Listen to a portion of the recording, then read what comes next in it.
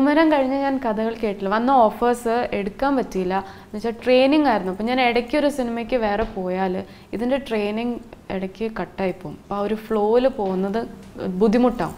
അതുകൊണ്ട് ഞാൻ വേറെ ഒന്നും കേട്ടില്ല.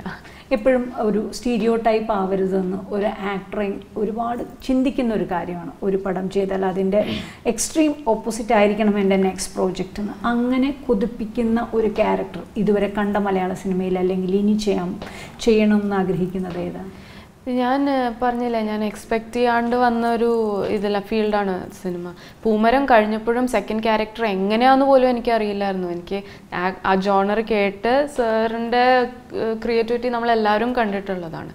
Very promising and talented. അപ്പോൾ ക്യാരക്ടർ വ്യത്യാസമുണ്ടോ അല്ലെങ്കിൽ വേറെ ഒരു ടൈപ്പ് ചെയ്യണം അങ്ങനെയൊന്നുമില്ല. നല്ലതാണെന്ന് തോന്നിയെടുത്തതാണ്. ഇപ്പോഴും അങ്ങനെ വേറെ കിട്ടിയാൽ സന്തോഷം. എനിക്ക് ട്രൈ ചെയ്യാൻ ആഗ്രഹമുണ്ട്. പക്ഷേ ഇന്നത് വേണം അല്ലെങ്കിൽ അടുത്തത് ഞാൻ ഇങ്ങനെ ചെയ്യുള്ളൂ എന്നൊന്നുമില്ല. Which ever makes me happy I will do it.